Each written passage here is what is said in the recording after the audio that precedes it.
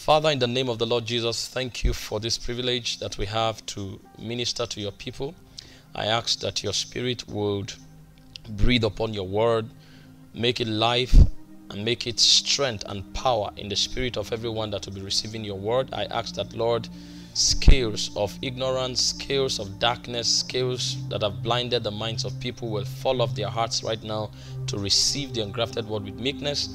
And I ask that even as these words enter into their spirit, it will quicken them, it will rejuvenate them, and it will transform their lives and their words. Their stories will be changed and they will never remain the same again. Thank you because your words are blessings and they will tremendously answer to the very impact and the influence that the word has in its definite essence. Thank you, precious Holy Spirit, in Jesus' precious name. Amen. So this evening, I want to share with us very briefly on a subject titled Out of This Word. And I would like to just lay a few blocks that I will build on eventually. When we talk about the concept out of this word, the first approach I would like to bring to the subject, even as I attempt to travel this evening, is the fact that the origin of man, the essence of man, the purpose of man, everything about this engineering, this divine architecture called man, is rooted in a realm and a dimension that is deeper and farther away from the visible realm. You know, if you study the scriptures carefully and you look at this species called man, you would realize that the totality of man's essence is not locked up within the frame of the visible world. Man is encapsulated in this body in order to give expression to an essence and a purpose that is divine. So if you judge man, the totality of man, based on the envelope in which he is found in, then you have not understood the intelligence, the wisdom that framed this machine called man, this being called man. And in order to understand who man is and the purpose of man, the capacities of man, you have to travel through man into the very depths and crucible where the wisdom for his creation was crystallized, and you will journey back to God himself. You know, the Bible said in Genesis chapter 1 from verse 26, it said, in the beginning, God, Genesis chapter 1 from verse 1, God created the heavens and the earth. He said, in the beginning, Genesis chapter 1 verse 1, he said, God created the heavens and the earth. Now, before the process, the project, and the protocol of creation was ever instituted, the being called God was already introduced. That means God is separate from creation, even though he is intrinsically connected to creation because creation came out from within him. God is, however, separate from creation. So he said, in the beginning, God existed before the beginning. God is outside the realms of creation. Before the heavens and the earth was created, he was. So he is the one who was, who is, and who is to come. He was before the beginning. So before the beginning ever was, God was. So in the beginning, God was the one that created all things that began from the beginning. Himself is apart from the beginning. He has no origin, he has no beginning, he has no end. The beginning is a reference in God, the same way the end is another reference in God. Now, before the beginning, before creation ever began, God was. And if we journey into Genesis 1:26, the Bible said, the same God that was before the project of creation ever began, the same God that existed, predated the beginning, this same God spoke and he said, let us make man in our own image, after our likeness. And he said, he created the man, male and female. And how did he do it?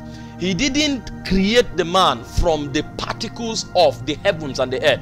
The tangible substance of the earth and the intangible substance of the heavens were not the material with which he engineered the man. He brought the man from within himself.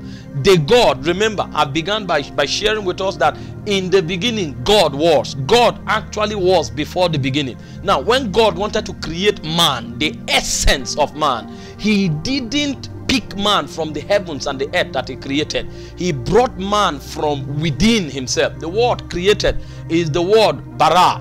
He brought the man from within himself. So the essence of man predates the beginning. Man predates the beginning. Man predates everything God made. The heavens and the earth is not as old as the man. The man was only brought into the heavens and the earth, but the man was in God because the man was breathed out of God. So even though it looks as if the heavens and the earth existed before the man actually existed as an intangible seed of eternity in the bowels of God. So God went deep into himself and he brought the man from within himself and introduced him into the context that began, which is the earth. Now, when God brought this man into the earth that he created, God wanted the man to have legality to function in the earth. So the only way the man could have legality to function in the earth was for God to take the earth and to encase this man that he brought out from within himself, so that this man can interact with the visible realm. Now, the man interacting with the visible realm did not come from the visible realm. He came from the bowels of Elohim. He is as deep and as ancient as Elohim because he is of the substance of Elohim. He is not of the substance of the earth. He is not of the substance of the heaven. He is of the substance of Elohim because Elohim brought him out from within himself. For him to function legally in this realm, he had to be clothed with this body. But this body is not necessarily the reality of the man. The reality of the man is the reality of God because he came from within God. If an astronaut were to travel to space, for instance, he would need to wear space jacket. Now, the space jacket he wears is to give him legality to function within the regions of space. But beyond the space jacket, the astronaut is of another substance. This is who man is. Man is not of this world. Man is of God. Man came from God. Man is of the substance of God. He is clothed with flesh so that he can function in this realm. But if man does not understand his essence and his nativity, he will be colonized by this world and he will begin to function and live like a creature of time, whereas originally he is a creature of eternity. So when we talk about out of this world, we are trying to examine the things that existed before the foundations of the world. We are trying to talk about the nativity of man. We are trying to talk about the essence of the man. We are trying to talk about the possibilities that this man has and can carry and can express and can live in and can do or become. This is the emphasis of our study tonight. Now, it happens to be that the man that God brought out from within himself, he kept him in this world because God wanted the man to participate in the experience of creation, to experience the things that God experiences. Remember, before God said, "Let us make man," God had existed for ageless aeons. God dwelt in God. God did not dwell in eternity. God actually dwelt in God. The Bible said in 1 Timothy chapter 6 verse 16, it said God dwells in light that is unapproachable. And the Bible also referred to God as light. So light was dwelling in light. That means God dwelt in God. God lived in God. God never lived in heaven. God never lived on earth. God never lived in eternity because eternity itself had not existed. God lived in God. Now, God was giving expression to what God does because God has a life the life of God, the ways of God, the doings of God, the displays of God. For example, the Bible said in Genesis, in Revelations chapter 4 verse 11, that God created all things for his pleasure. So the way God has pleasure is to display power in creation. So when God wants to play, God doesn't go playing football. God doesn't go playing cricket. God doesn't play rugby. When God wants to play, God begins to create. That display of power is the way God plays. So when God created the world, it was his way of having pleasure. Now he wanted to introduce this man who is a creature of eternity, who is an extension of the divine. He wanted to introduce him into the dimensions and the lifestyle of God. So he placed the man in the Garden of Eden, and he told the man, dress it and keep it. What he was telling the man to do is that I want you to learn the ways of God. I want you to live the life of God. I want you to experience the experiences of God. It's just like a mother eagle. When it gives birth to a young eagle, what it does is that it takes the young chick to the sky, and it allows the chick falling to the ground. While the young eagle is falling to the ground, the young eagle learns to flap her wings. As the eagle begins to flap her wings, most times it goes to fall, and the mother eagle picks it up again, and he allows it to do that over and over and over until the young eagle masters how to mount the wind. So what God did for the man was to put him in the garden to learn how to cultivate and to keep the same protocol that God instituted. Remember, the whole earth was not like the garden. The Bible said the earth was void. Darkness was upon the face of the deep. So Eden was not of the earth. God downloaded Eden from heaven. In Ezekiel chapter 28 from verse 11, you will hear in verse 13 how God said, Eden, the mountain of God. So God brought Eden from heaven to earth. So God was expecting the man, the same way I made this world out of chaos, cause Eden to dominate the earth realm. So the man was actually living on the face of the earth as a God over the visible universe, the same way God is God over the invisible universe. So everything the man was doing was actually an attempt of God of educating the man in the school of gods, so he will master how to live like a God. So what the man was doing in the garden, for example, he looked upon the animals, he called the names of the animals, Genesis 2:19, and the Bible said that was the name thereof. So every name the man called the animals, if you entered into the God archive and you looked upon the name the man called the animal was the same name God called the animal. So the environment of Eden was actually a school of the spirit for the man to learn how to resonate at the frequency of God. Are we together now? Now, as he is resonating at the frequency of God, he is growing into the God class until he takes his place among the princes in the galaxies of God. But unfortunately, something went wrong. A creature that had been banished to the earth wanted to make the man also a creature of the earth, and he knew the only way to achieve that was to cause the man to go the way of rebellion. So he led the man the way of rebellion, and when the man rebelled against God, the man was ejected from the school of the spirit called the Garden of Eden, where he learned the ways of God. And again, another law of the spirit was activated, because whoever you yield yourself servants to obey, the servant of him you are whom you have obeyed. So instantly the man became the servant of the devil. The man took upon himself the nature of the devil. He was no longer growing in the orientation of God. He took the orientation of the serpent.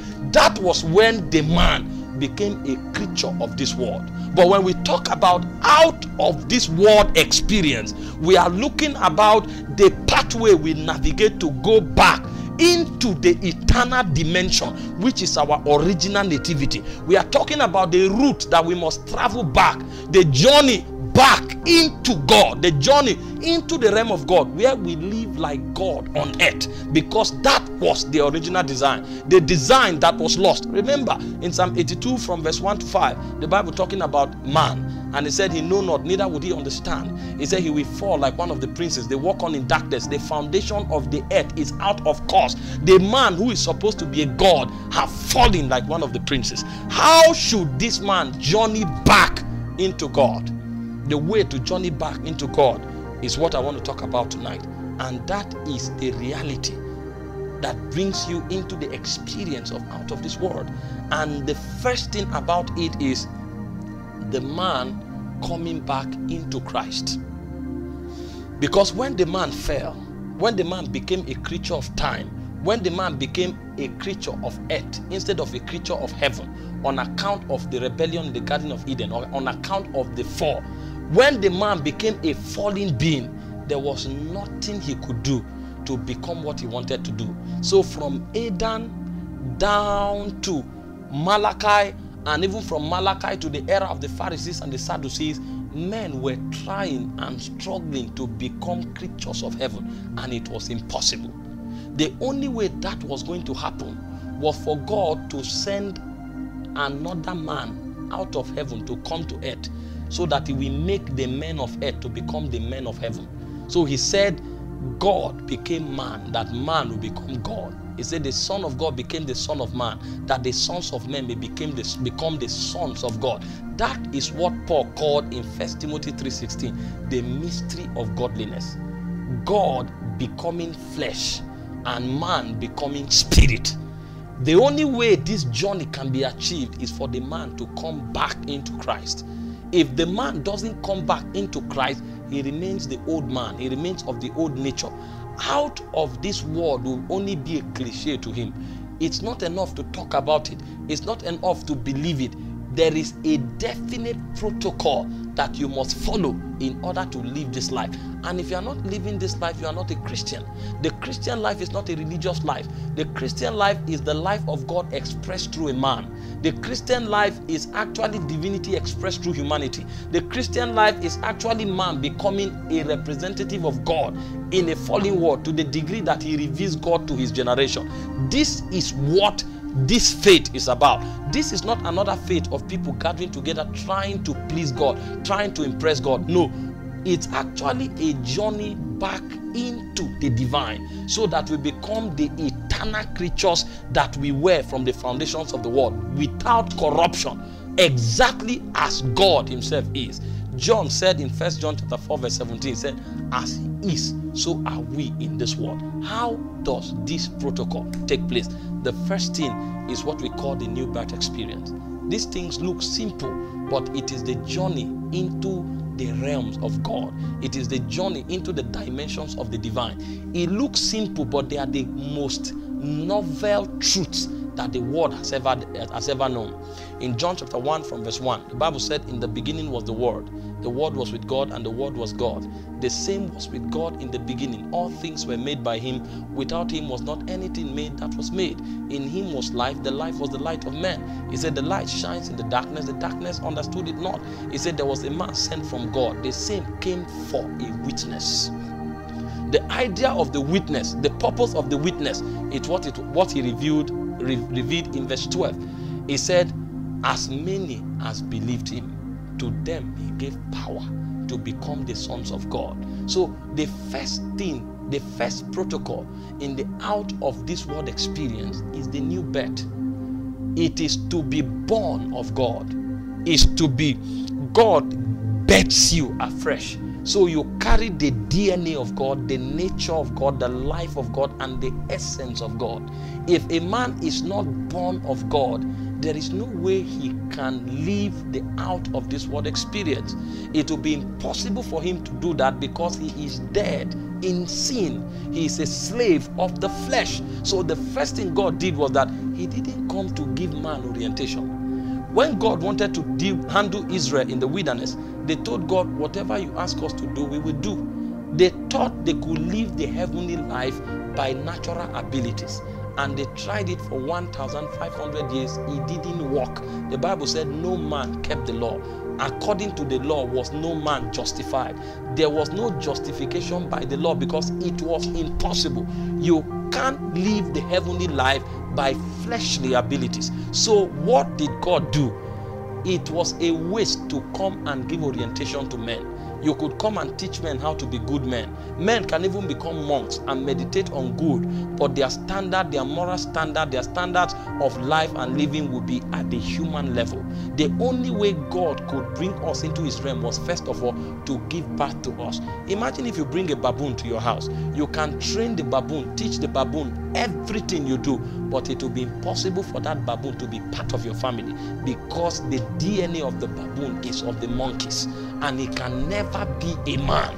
So there was no way God can give man orientation to become a creature of heaven again. It was impossible. So the first thing God did was that he came and gave man his own life. John 3:16, for God so loved the world that he gave his only begotten son, that whosoever believeth in him should not perish but have eternal life. So that scripture was teaching us how to be born of God.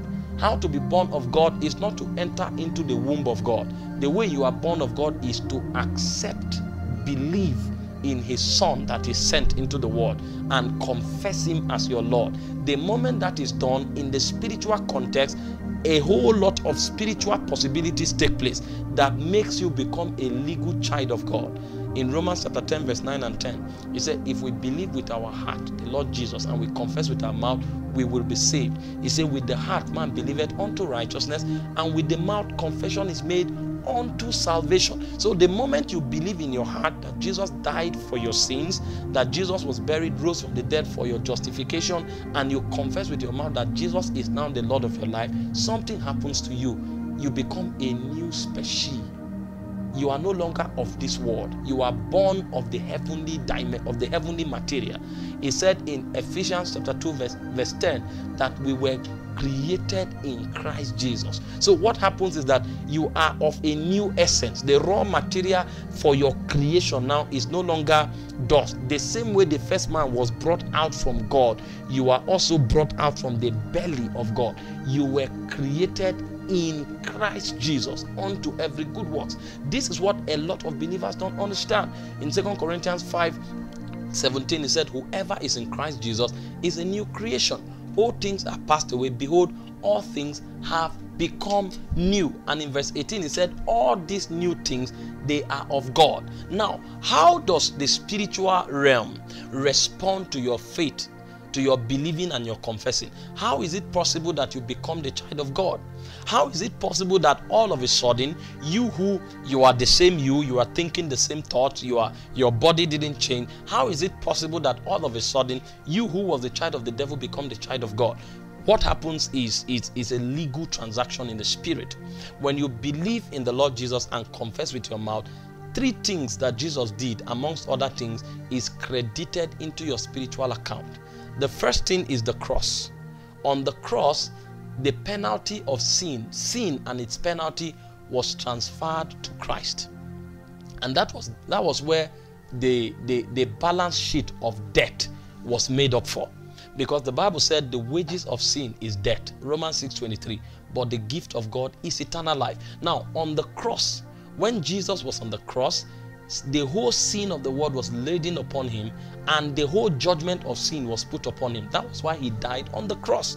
So everybody that believes in Jesus, according to divine justice, he is included with Christ on the cross. So in 2 Corinthians 5:21, he said he made him that was without sin to become sin for us, that we may become the righteousness of God in Christ Jesus. So on the cross, when Jesus was crucified, you were crucified. When Jesus was nailed on the cross, you were nailed. When Jesus was pierced on the cross, you were pierced. So in Christ Jesus, you have completely paid for every consequence of sin, including death that is upon your life. Now, it is the verdict of sin and death that makes you a creature of this world. Now that you have died, you are no longer of this world. You have paid this earth back in full. You have made up for the claims of divine justice because you have died.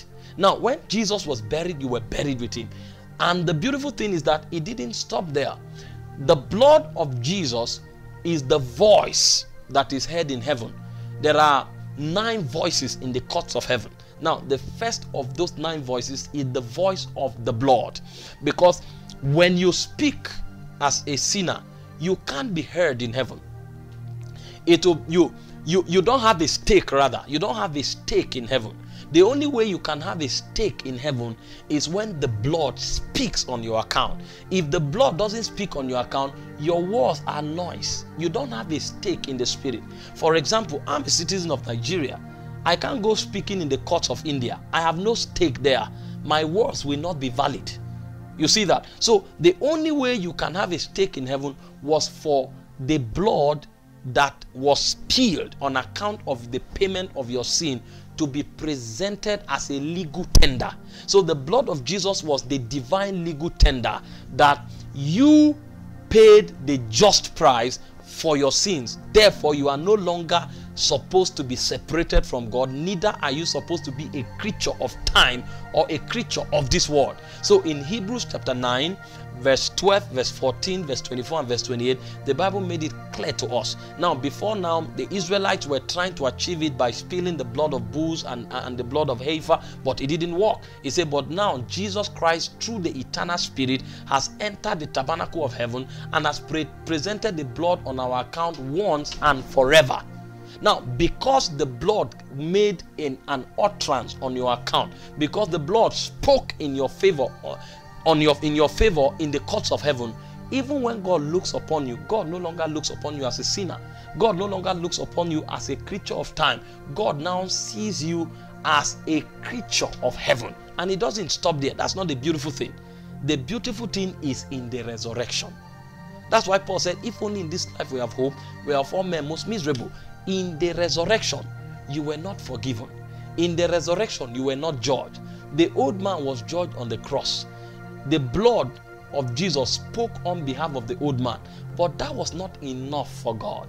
Because if the old man was dealt with and the blood was spilled on your account, you wouldn't still be the child or the offspring of God. So God did not stop there. In the resurrection, the life of God was put into you, the life that lives above death and corruption. So you rose up in the newness of life. Now, because you rose up in that life, you become a bona fide child of God. You become a bona fide citizen of heaven. You cease to become the citizen of earth. You automatically became a citizen of heaven. So in Colossians 1:12, it said, giving thanks to the Father who has made us meet to be partakers of the inheritance of the Son of God in light, having translated us from the kingdom of darkness into the kingdom of his dear Son in light. So on account of the resurrection, you no longer exist in the kingdom of this world. You no longer exist under the influence and the government of darkness. You now become a citizen of the kingdom of God, a citizen of the kingdom of light in Zion. Now, if you are the citizen of heaven, what is the quality of your life? What ought to be the quality of your life? Because if this truth is not established in your heart, you can never live as a creature of heaven. So what happens to Indians will happen to you. What happens to Germans will happen to you. What happens to Americans will happen to you. What happens to Nigerians will happen to you. But I refuse to have what happens to Nigerians happen to me, because I am no longer a Nigerian. I am now a citizen of Zion, representing Zion in Nigeria. I'm no longer a citizen of India. I'm a citizen of Zion, representing Zion in India.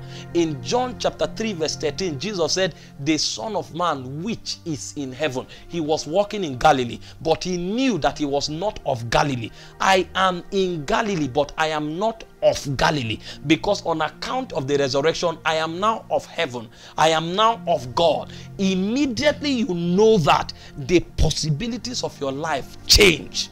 You refuse everything that is of this world, and you have the legal right to insist on it, and the powers of heaven will back it up. This is why we talk the way we talk, because we are no longer of this world. They say something is happening to people and Christians are afraid. I don't mean to say this derogatory, in a derogatory sense, but imagine the pandemic in the world today.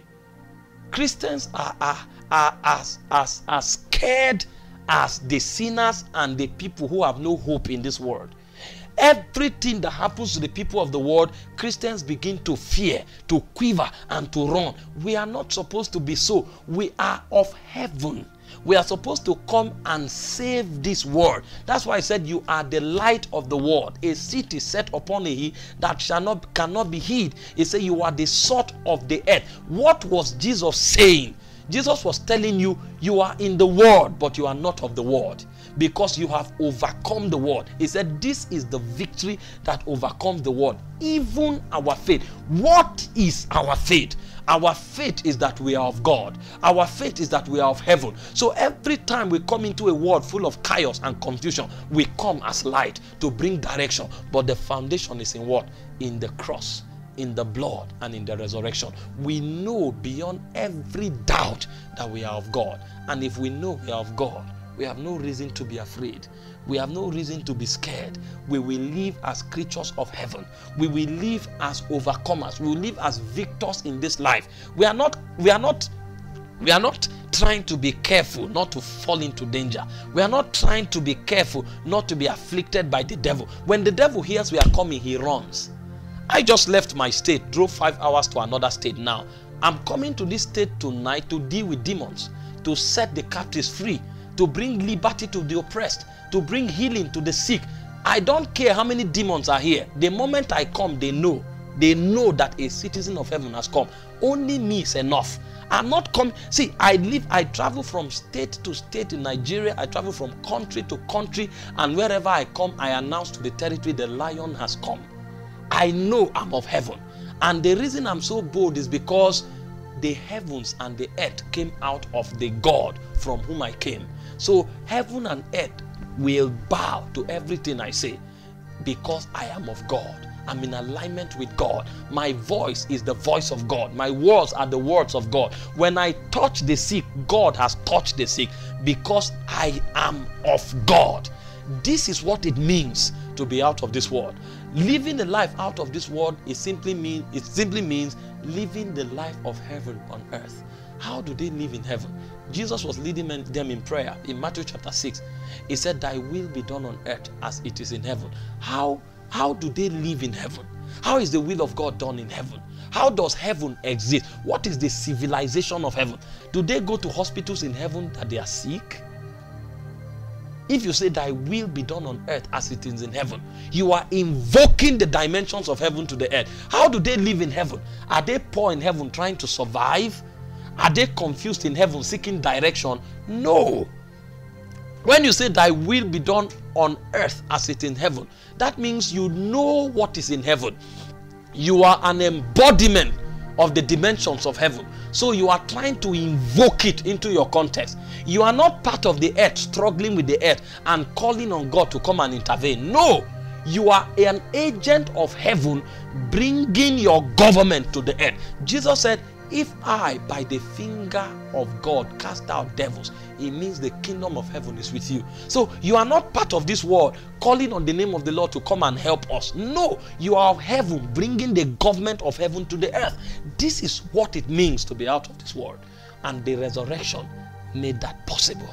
So the next time you go into the world with the mindset of the overcomer. Go into the world with the mindset that you are a light to the world, that you are the salt to this world. You are not trying to listen. I hear a lot of messages, and I hear people say a lot of things. There are lots of people who make you feel you can never live this life until you have been a Christian for 30 years. It is not time-based. Time itself is of this world. The dimensions and the reality we speak about are of eternity. It's not time-based. The day you know it, it becomes your reality. He said, "Weeping may endure for the night, joy comes in the morning." He said, our light afflictions are but for a moment. If it exceeds a moment, then ignorance is the problem. The day you know it, that day you begin to walk in it. Take for example, in Luke chapter 9, from verse 1 to verse 17, Jesus was to send out his disciples. Same thing in Matthew chapter 10. And the Bible said he gave them, Matthew 10:17, Luke 9:17, he said he gave them authority and power to cast out devils. Who did he give power to? They were babes. They were naive people who did not even know the ways of God. And when they went out and returned to him, the Bible said they rejoiced that demons were subject to them. And Jesus said, "Rejoice not that the demons are subject to you." That means the testimony is not that you cast out demons. No. The testimony is not that you prayed for the sick, they recovered. No. The testimony is not that you prophesied to people, it came to pass. That is your normal life. Those are byproducts. Jesus said, don't rejoice in those things. That's who you are. He said, rather rejoice. Rather rejoice that your names are written in heaven. Your names are in the records of life. The reason I rejoice is because I know in the resurrection I have become a God man. I've become a new creation. I've become like God. So I am not trying to survive. I am part of him who is existence. I am not trying to succeed. I am part of him who is success. So anything I touch succeeds. Anywhere I come, life comes. I'm not trying, I'm not hoping that things will work. If I come, things work because I come with heaven. In Genesis chapter 1, the Bible said, and the earth, chapter 1 verse 2, was void, and darkness was upon the face of the deep. And he said the Spirit of God moved upon the waters. This is how we function. He said the Spirit of God moved upon the waters. God never said, why is darkness here? God never looked as if he was stranded at darkness. Why will you be troubled when you are light? It doesn't matter how thick the darkness is. He said, God said, let there be light. You are troubled if you don't have the answer. You are of heaven. So no matter how bad earth is, heaven has come. He said, God, if not because Moses wrote Genesis chapter 1, you would never have heard of darkness, because God would never have mentioned it. If you show up and somebody is healed, there's no point complaining about the sickness. I don't need to know if it's cancer or if it's a boil. I don't need to know if it's hepatitis. I don't need to know if it's kidney failure. I don't need to know if it's liver failure. All I need to know is that I carry the life of God. So when I come, I say, be healed. Whether it is hepatitis or it is cancer or it is kidney failure, the moment I say be healed, life comes, because the light shines in the darkness and the darkness comprehended it not. So the first thing about living out of this world is the new birth. Now when a Christian is born again, he needs to have that consciousness. I am not of this world. This is not lofty speaking. No, this is not lofty speaking. This is who we are. And this is why our minds need to be revealed. Our minds need to be revealed. Our minds need to be constantly revealed. Paul, praying for the church in Ephesus, he said that I pray, for this cause I pray, I bow my knees and pray to the Father of our Lord Jesus Christ, that he may grant unto you the spirit of wisdom. Ephesians 1:17-19. The spirit of wisdom and revelation in the knowledge of him, that the eyes of your understanding being enlightened, that you may know the things that have been given to you, the exceeding riches. He's not telling you you are going to have it. He's telling you you already have it, but he wants you to know you have it. The exceeding riches that God has made available to the saints. And he said the exceeding greatness of his power that we already have now, because that's the same power by which he rose Christ up from the dead. But the question is, many are not aware. So we struggle. We try to have what we already have. So we go to God, we are asking him for things that he has already given. But the day you know, you now realize. Look at what Jesus said in Mark chapter 11 from verse 22. He said, have the God kind of faith. He said, if you say to this mountain, now there is a mountain in front of you, a huge mountain in front of you, and Jesus the Son of God was teaching, and the Son of God will not tell you to talk to my Father. The Son of God will not tell you worship my Father.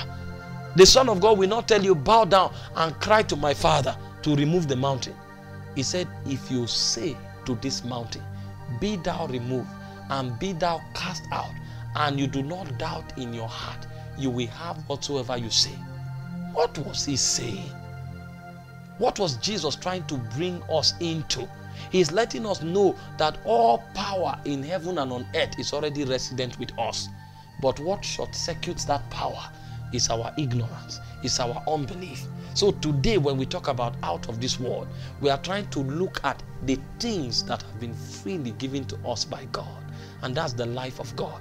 That's the power of God. That's the wisdom of God. That's the knowledge of God. So every time you sense or you perceive there's a challenge or you are lacking in anything, you are not asking God, give me power, give me this. No, you have all of that already in Christ Jesus.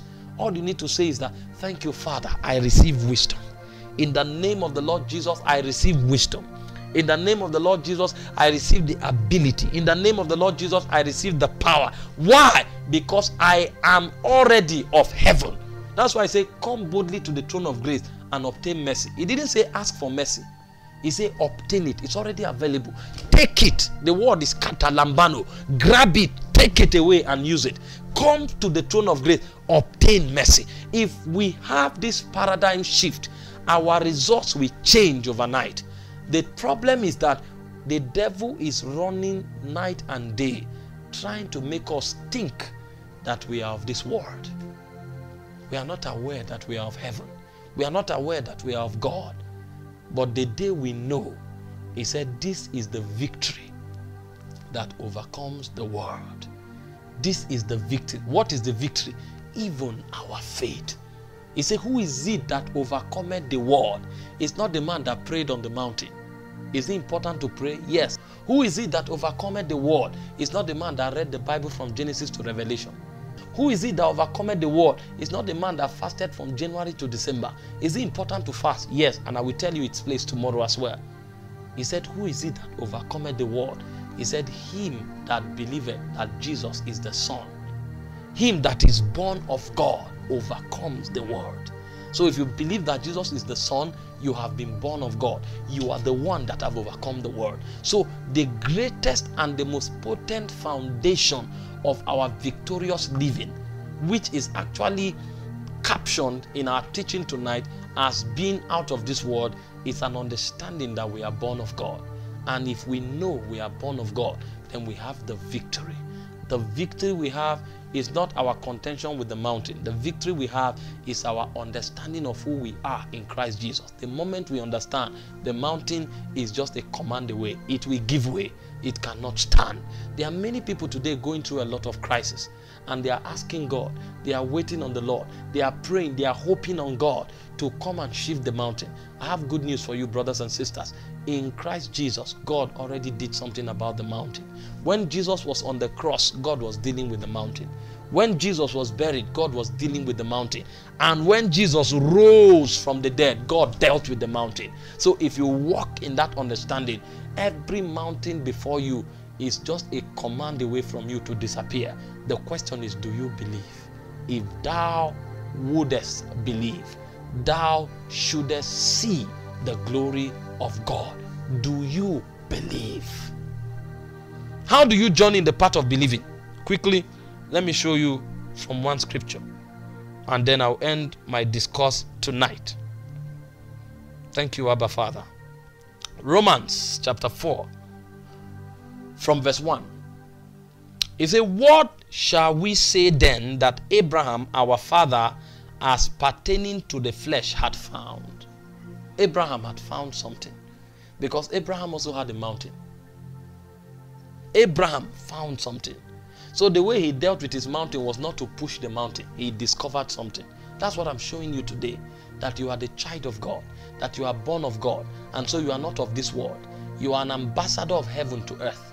You are a citizen of Zion, representing Zion's interest on earth. You are not a slave in this world trying to succeed or survive. You are actually a victor sent from heaven to bring the dimensions of heaven to the earth. So wherever you are the prosperity of that territory. You are not the one trying to succeed. You are the success that have come to that territory. But do you know? Are you aware? Are you still struggling? Are you still laboring? Have you not discovered that doing it for a long time doesn't change it? It is understanding it that makes the difference. Understanding makes all the difference. There are people that think when they do it for a long time, something might happen. Something will not happen. It's the day you know it that something happens, because the authority is predicated upon your believing what you have understood. If you have not understood it, you will not have the authority to bring the results that you look for. So a lot of people don't get this, and we've listened to a lot of things, so we are tossed to and fro by every wind of doctrine. Look at the life of Abraham. Something Abraham would have received in a matter of months, it took him 25 years to receive. What was the difference? He had not found faith. He said, what did our father Abraham, as pertaining to the flesh, had found? He said, for if Abraham was justified by works, he had wherefore to glory, but not before God. For what saith the scripture? Abraham believed God, and it was accounted to him for righteousness. Now, what was he saying? Abraham was trying to achieve this thing in the flesh. He was trying to use his abilities to get it done. he didn't come to the place of believing. Now, his answer was predicated upon his believing, but he was trying to do it by his will, by his ability. He was trying to make it happen. And for 25 years, Abraham could not make it happen. And the Bible said the reason why God himself did not allow it happen was because if it had happened, Abraham would have glorified in his flesh. So God got Abraham to believe. And if you read Genesis 15 verse 5 and 6, God brought him outside and showed him the skies and told him to number the stars, and he could not. And he said, that is how multitude his seed shall be. And he said, Abraham believed God. The moment Abraham believed God, his journey ended, because at that time he had understood that it was not of the will of the flesh nor of the will of man, but of God. He has learned something. He had found something. He found the way of faith. And the moment he did, there were 4 things that Abraham did that proved that Abraham had understood faith. It's in verse 18. He said, who against hope believed in hope, that he might become the father of many nations, according to that which was spoken, so shall thy seed be. Now, Abraham for the first time was looking at what God said and not his circumstances. Now, take for example, if you were sick, for instance, and God gave you a word that you are healed, what would you do? Naturally, you begin to look for the symptom. You'll be waiting for the boil to disappear. Then you begin to thank God that you are healed. Meanwhile, what you should celebrate is not the disappearance of the boil, but the receipt of the word that came to you. He said, until the time that his word came, the word of the Lord tried him. But the moment his word came, he said the king sent for to lose him, even the ruler of the people. He made him lord of his house and ruler of his substance, and he gave him charge over his household to teach his senators wisdom. Now, it was the word that Joseph received that he celebrated, not the circumstances that changed. Now, Abraham was looking at the circumstance. He had not found faith. The day Abraham found faith, he turned away from circumstance and he began to look upon the word of the Lord. Most of us have received the word of God, but we trivialized it. We were waiting for the circumstances to change, so when we look at the change, we'll now go to the word. No, we go to the word and the word makes the circumstance to change. Now, this is what it means to live out of this word. Living out of this word is not necessarily looking into the skies or closing your eyes. No, living out of this word is living by the dictate of that which existed before the foundation of the world, which is the word of God. That's why I told us in the beginning, God is looking upon God, and God is his word.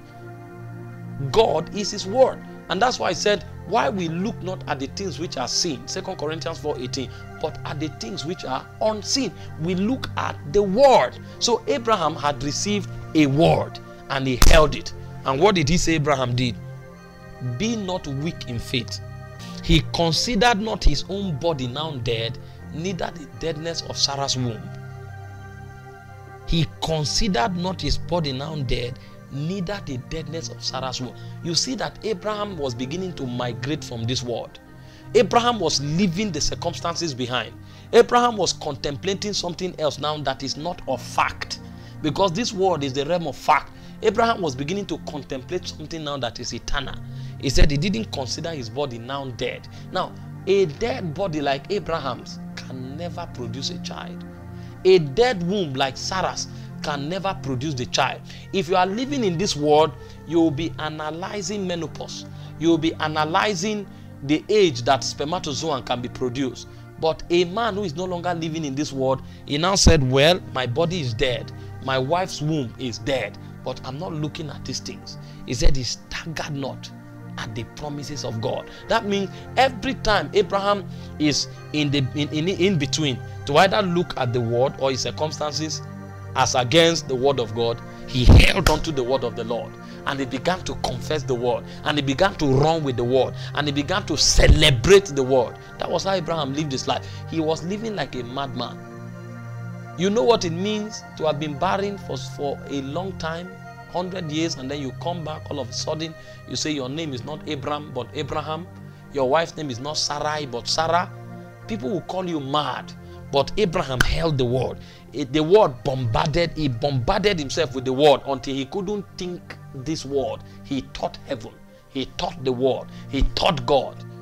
And at that point, he said he staggered not at the promises of God through unbelief. He said he was strong in faith. What was the proof that he was strong in faith? He was giving thanks to God. He was glorifying God for his child. That is what it means to live out of this world. It is living from heaven. That means you are moved by what heaven says, not what your circumstance say. The voice you hear is not the voice of your circumstance. It's the voice of heaven.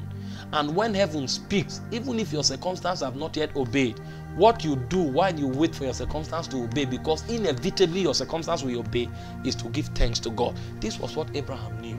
And this is what it means to live out of this world. I'm not talking about the religious bigotry or the religious fanaticism that is out there, where somebody is not holding on to any truth. He just stands up and say a lot of things and nothing happens. No, you are sick. What is that word you are holding on to? I'm not just talking somebody who just comes and says we can't be sick. Faith is not a denial of fact.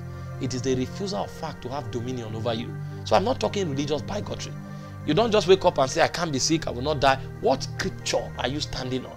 Greater is he that is in me than he that is in the world. If that same spirit that raised up Jesus from the dead dwells in me, he will quicken my mortal body. There are scriptures that have become real to me, because why God took me through process when I was struggling with sickness, when I had not understood these things. There was a time when I was having headache consistently, and God told me, by his stripes you were healed. God told me, the same spirit that raised up Jesus from the dead dwells in you. And I kept on that scripture, and I was feeding and meditating on that scripture until that scripture became more real to me than my headache, and the headache vanished. And all of a sudden, I don't call it my headache anymore. I call it a challenge, and the challenge vanished because this scripture has become real. And now when I have pain, when pain comes to attack my head, I say, go in the name of the Lord Jesus. I'm not just talking because I heard somebody say. That scripture is so real to me now. It's more real than myself. That was the journey Abraham embarked on. First, he believed against hope. Second, he considered not his circumstance. Third, he staggered not at the promise of God through unbelief. Fourth, he gave thanks to God. He followed this route until what God said became more real than his circumstance. And the moment that thing became more real, Abraham moved from earth to heaven. Abraham moved from his circumstance to the voice of God. Abraham moved from his limitation to his manifestation. This is what a lot of Christians don't understand, that we are not of this world.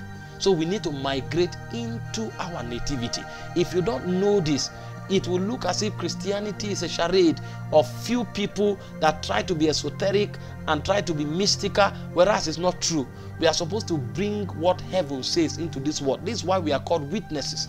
We are supposed to prove to this world that the systems of this world, the ways of this world is a lie. That truth is what God says, but we must be able to demonstrate it. And the way to demonstrate it is to interact with it until it becomes more real than the world system. Is to interact with it until it becomes more real than our circumstances. The problem most times is that we don't interact with this truth.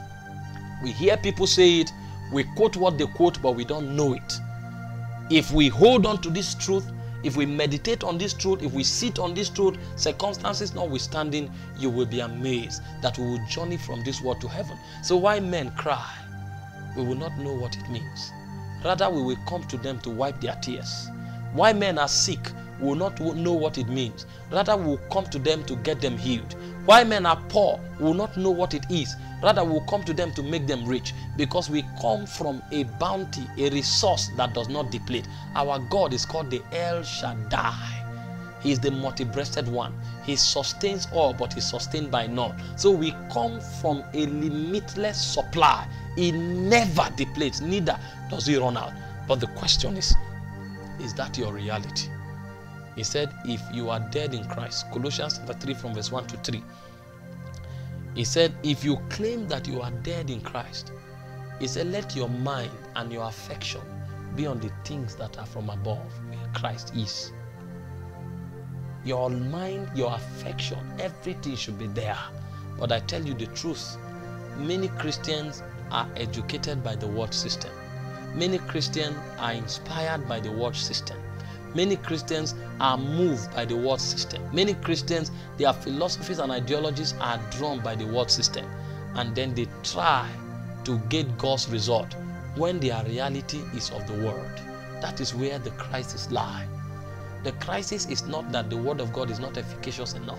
The crisis is that what is it that forms your predominant essence, consciousness, and reality? Is it God or this word? These truths that I'm sharing, they look simple, but if they dominate you, your life will become a wonder. Isaiah said in Isaiah 8:18, I and the children the Lord has given to me, we are for signs and we are for wonders. Your life will become a wonder if these things become your predominant consciousness. But if we check you on many subjects of your life, you will discover that your philosophy is not scripture. Your consciousness is not God. This is where the problem is. Every time we are motivated, inspired by the world system, what we don't know is that our spiritual senses are darkened. It is the spirit of this world that darkens the minds of men. 2 Corinthians 4:3-4. Our mindsets are darkened. Our understanding is darkened. And the moment our understanding is darkened, we can no longer partake of the commonwealth of Israel. In Songs of Solomon chapter 1:6, he said, look not upon me because I'm black. He said, the sun has looked upon me. What is the sun? The sun is the light of this world, the illumination of this world, the wisdom of this world, which is sensual. It darkens men. And when men are darkened, he said they become carnal. And he said the carnal man cannot receive the things of the Spirit of God, neither can he know them, because they are spiritually discerned. When we begin to journey in truth, when we begin to journey in light, when we begin to journey in the word of God, when we sit on this word, meditate on this word, look upon him, gaze upon him, contemplate his reality, what we are doing is that we are migrating from earth to heaven, and we are beginning to enter into our citizenship, which is of Zion. And when we go out there, our manifestation is a proof and a testimony that truly we are not of this world. When you touch a sick person and he recovers, you are making a statement to the world that you are not of this world. When you speak over the destiny of somebody and it turns around, circumstances notwithstanding, you are making a statement to the person that you are not of this world. But the protocol is first realizing that you are born of God, and secondly, engaging God until that becomes your predominant consciousness. You can't think otherwise. Then you have become a creature out of this world, and you have become an ambassador of heaven indeed, ready and capable to colonize this world for God. He said Philip went to Samaria, one man. He preached Christ there, and the city was full of joy. How can one man take a city? That man is not a man. He's a God man. He came with dimensions bigger than the dimension of the ordinary man. He came with heaven. He came with God. He is beyond man. He's a God man. That's why the Bible calls him a new creature. A new creature.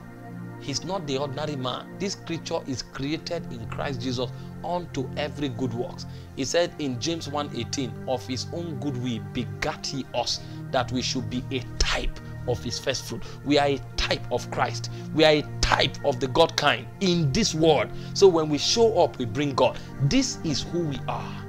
But many don't have this consciousness. Religion has darkened our understanding. The pleasures of this life have darkened our understanding. The philosophies of men have darkened our understanding. So he said, you made the word of God of none effect by your tradition. But today I believe that the spirit of wisdom and revelation will come upon someone, and it will bring illumination to your heart. The word is fortizo. It will enlighten your understanding, and you will know the things that are freely given to you by God. You will know the exceeding riches of the saints in light. You will know the exceeding greatness of his power that is available through you. Because as I speak now, I command, and your circumstances, I speak to you and I speak over your circumstances, and they are being altered for good, even as you hear these words. Jesus said, if you have heard me, you've been washed. Some of you have been struggling with addictions. Some of you have been struggling with sin, besetting sin. I speak to you, you are of the God class. Sin shall no longer have dominion over you, because you have the nature of God. And in the name of the Lord Jesus, as I speak over you now, you come into the consciousness of who you are in Christ. Christ. And on the strength of that consciousness, the power of life, the force of life is activated on your inside. And you begin to live above those addictions, because that sin will not be your Lord. Jesus will be your Lord. In the name of the Lord Jesus, I break the powers of addiction over everybody listening to me. Every addiction of sin, immorality, addictions of fear, addictions of pride, addictions of masturbation, pornography, every kind of thing that is not of faith, that have made you a slave, I break those powers over you right now in the name of the Lord Jesus. And I speak to you as a God kind. Sickness cannot attach itself to you. So in the name of the Lord Jesus, I command every sickness on your body right now to break off. I command healings to take place. I release the life of God into your vessel, and I command every devil that is afflicting people, demons of infirmity, demons of blindness, deafness, all forms of wicked devils that have made a slave of people, in the name of the Lord Jesus, get out of their bodies. I command ears to open. I command eyes to see. I command growths to vanish from people's bodies. I command intestinal diseases to be healed in the name of the Lord Jesus. I command bones to receive strength, arthritis of every sort, get out of their bodies right now. I command pain, go in the name of the Lord Jesus. If you are sick and you are listening to me now, begin to do the things you could not do before. The power of the Holy Ghost comes upon you right now. He overshadows you, and the life of God engulfs your vessel. Be healed in the name of the Lord Jesus. From the crown of your head to the soles of your feet, I release the healing power of God. I command your ears to hear. I command your eyes to see. I command your organs be well. I command your bones receive strength. I command your tendons, your ligaments receive healings from pains and arthritis. In the name of the Lord Jesus, I command depression, spirits of depression, spirits of suicide, spirits of manipulation, spirits of seduction, out of their bodies in the name of the Lord Jesus. From today you will walk in the fullness of the heritage of the saints in life that you have a portion in the name of the Lord Jesus, because you are a co-heir with Christ. Everything that is of Christ is yours, and everything that is not of Christ, that is part of your life right now, I break it off you in the name of the Lord Jesus. I release the power of God upon everyone listening to me. You are a pastor, you are a man of God, you are trusting God for an impartation to function at a higher level in the operations of the Spirit. I command veils over you to open. I command seals to break. I command darkness over your mind to be lifted. And in the name of the Lord Jesus, I shift you into a higher dimension in light. I shift you into a higher operation of the anointing. I speak over your life. I say, grace be multiplied in the name of the Lord Jesus. From this day, begin to grow and begin to experience dimensions of the Spirit that you have not seen before. I speak over you. I say, enter into higher realms of encounters. Touch spiritual things, walk in immortal dimensions, and let the things that are of God find expression through you. In the name of the Lord Jesus, I speak over ministries. I say, begin to grow and be a witness indeed in your territory. In the name of the Lord Jesus, I command territories to open forth. I say your messages will be accepted. The favor of God will come upon you, that even the rich among the people will entreat you, entreat your favor. I command your coast to be enlarged in the name of the Lord Jesus. Prosper, eat the good of the land of your territory in the name of the Lord Jesus. The hand of God is strong upon you, and from this day you are moving forward. You are going forward. You are going forward, and you will become exceedingly great. Like Jacob, step into your Rehoboth in the name of the Lord Jesus. Enter into the place of your enlargement. Enter into the place of your rest in the name of the Lord Jesus. Everyone under my voice tonight, you cannot be the same again. I release the anointing of God upon you. I say, begin to prosper. I see a vision in the Spirit. I see a young lady. You are a psalmist. The Lord has blessed you with a voice of healing. And this voice, when you worship, demons literally flee from people. But in recent time, your mind have been attacked because you made a mistake, and the devil have used that mistake to make a slave of you, and is destroying your faith. And you can't even give expression to your ministry. As I speak over you right now, I decree that siege over your life is broken. From tonight, your voice returns. And the same measure of the anointing that you operated in before is not just returned, but is doubled in the name of the Lord Jesus. I see someone that have a swollen stomach, and you've been having this pain in the stomach. You've lost appetite for weeks now. As I speak over you, I release the healing power of God upon you. You are healed in the name of the Lord Jesus. I see a man, you are in your 40s, you're having issues with your liver. There's a condition with your liver, and right now you are living in fear. I speak over you. I command your liver to be healed. Every symptom vanish. The healing power of God come. Break that affliction over your liver in the name of the Lord Jesus. You will not have liver cancer in the name of the Lord Jesus. You are healed in the name of the Lord Jesus. I see a woman, you're handling a ministry. The territory is a bit hostile to you, and you are trusting God for a higher operation of the miraculous, because God, you know that if the miraculous comes, the need in the territory is enormous, and it will reduce the hostility, and the ministry will begin to blossom. As I speak over you right now, I say step into a higher dimension of the anointing. Step into a higher dimension of the anointing in the name of the Lord Jesus. Enter into higher dimension of the anointing in the name of the Lord Jesus. I release the power of God upon you for exploit. Go forward and prosper in the name of the Lord Jesus. Oh, thank you, Father. Please go ahead and speak in tongues as you receive from the Lord.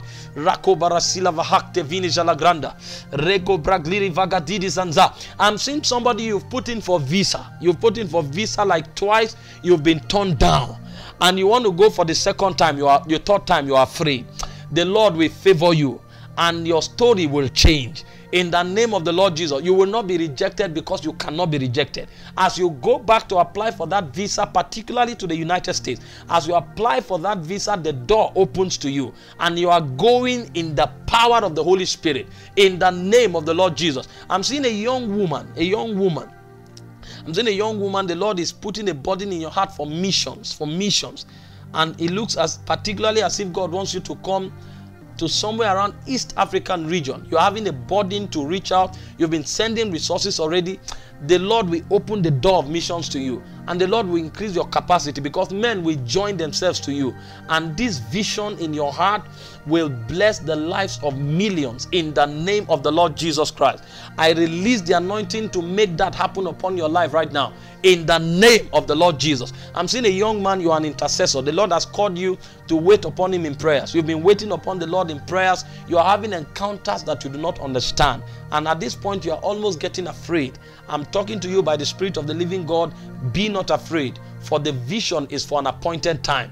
It will not tarry. It shall surely come to pass, because very soon I'm seeing the Lord beginning to do an extraordinary operation of the Spirit in your life. I'm seeing cripples beginning to walk at your words. I'm seeing a revival break out through your life among the youths. Among the youths, a revival is soon breaking out upon your life. The Lord says to tell you, He say, remain. Don't make haste. I lay in Zion a tried stone, a precious stone. They that believe shall not make haste. Stand and continue. The Lord is on your matter, and very soon, very, very soon, the vision will speak forth. I'm seeing a woman. You are trusting God for the fruit of the womb. Your husband is a pastor. You are trusting God for the fruit of the womb. You've been married for 5, getting to 6 years now. I speak over you, in another time of life, you will be with child in the name of the Lord Jesus. Thank you, Abba Father. Somebody has been healed of pains in both knees. Both knees. You've been healed of pains in both knees. You've been having difficulty in walking. In recent time, you've suffered exhaustion and pain in both knees, and it's so difficult. Rise up. You have been healed already. The hand of God has touched you already. You are healed in the name of the Lord Jesus. Thank you, Holy Spirit. I'm seeing somebody, you have something around your throat and excruciating pain, and for days now you've not been able to eat. You are healed in the name of the Lord Jesus. You are healed. You are healed. I'm seeing somebody with a challenge in the ear. You hear this noise in your ear and pain that makes it difficult for you to hear. That ear is healed right now in the name of the Lord Jesus. I'm seeing someone with excruciating arthritis pain on the spine. On the spine. Sometimes it's literally difficult for you to stand upright. The hand of God is upon you. You are healed in the name of the Lord Jesus. Stretch that back and give God thanks for your healing. You are healed in the name of the Lord Jesus. I'm seeing somebody, you've struggled with migraine for over 10 years. Migraine for over 10 years. That pain goes right now, never to return. In the name of the Lord Jesus. I'm seeing a young lady, you've battled with the spirit of fear of the unknown. In fact, it's been so troubling that it looks to you right now as if you don't have a future. I tell you, it's the lie of the devil. The Lord has a glorious future for you. And from today, knowing that you are a citizen of heaven, a new consciousness comes upon you. Your mind is renewed. Step into your glorious destiny. That siege over your mind is broken in the name of the Lord Jesus. Oh, thank you, Father. Thank you, precious Holy Spirit. Thank you, precious Holy Spirit. I'm seeing a young lady, you're about 28 years old, and since your adult life, nobody has walked up to you to admire you. And at this point, you are troubled because you are thinking of marriage, you are thinking of settling down. Nobody has approached you. You are over 28 years old. Nobody has walked up to you to say they are interested in you. And you are afraid, you think there's a challenge. I speak over you right now. You are clothed with the garment of favor. That garment of reproach is burnt off your life. From this day forward, you will not only have suitors, but by this time next year, you will be settled in your home. In the name of the Lord Jesus. Thank you, Abba Father, for you will do a quick walk and you will cut it short in righteousness. Thank you, Holy Spirit. Thank you, precious Holy Spirit. Thank you, precious Holy Spirit. I'm seeing a man, you are a bit elderly. You are a bit elderly, you are giving to missions. You are giving to missions. You are a bit elderly, somewhere around India. You are a bit elderly, you are giving to missions. And in recent times, you are looking for fresh fire. You are looking for a fresh impartation of the Spirit to keep the fire going. It looks as if there's exhaustion, you are burning out or so. I speak freshness over your life in the name of the Lord Jesus. Go in this thy might. Go in this thy might, for you will yet do greater things, says the Spirit of God. You will yet do greater things, says the Spirit of God, in the name of the Lord Jesus. Oh, thank you, Father. Thank you, precious Holy Spirit. I give you praise, I give you glory. I'm seeing a man, you are dark, you are a bit chubby, you are pastoring a church, and you have the gift of faith actually. You see the miraculous. But in recent time, there's a burden of evangelism on your heart, because it's not just about the church growing. You want the church to grow in number, but beyond it, there's a burden of evangelism in your heart, and you're seeking the Lord for strategies on how to go about it. As I speak over you right now, the Lord is giving you the gate of the media, and the Lord says that the media opens up to you because it's about to noise your name abroad, and your messages will begin to spread like wildfire, and many people will come to the knowledge of the truth on account of this message. In the name of the Lord Jesus, as I speak over you now, step into that anointing and begin to walk in that reality. In the name of the Lord Jesus, take it right now. In the name of the Lord Jesus. Thank you, Abba Father. Take all the praise, take all the glory. Take all the praise, take all the glory. Take all the praise, take all the glory. Take all the praise, take all the glory. There are certain people that are not listening to me now, but the Lord is speaking to you. You will come back and watch this broadcast, and you will know this word is for you. I'm seeing a sister coming back to listen to this broadcast, and you are exclaiming. You are exclaiming because the Lord spoke concerning your matter. And there is no barrier in the spirit. There's no time limitation in the spirit. As you receive that word, you will receive the same measure of the Spirit in the name of the Lord Jesus. Thank you, Father, for tonight. We give you praise. We give you glory. In Jesus' precious name. Amen. If you were blessed by the message you just listened to and wish to make Jesus your Lord and personal Savior, kindly repeat this prayer after me. Dear Heavenly Father, I believe in your Son, Jesus Christ, and that He died for my sins and was raised from the dead for my justification. I therefore confess with my mouth that Jesus is the Lord of my life. I receive eternal life into my spirit. I am born again. Thank you, Father, in Jesus' name. If you just said this prayer, please send us an email on amodiscipleship@gmail.com or reach us on our website orokpomichael.com to enable us to reach you and afford us the privilege to disciple you. God bless you.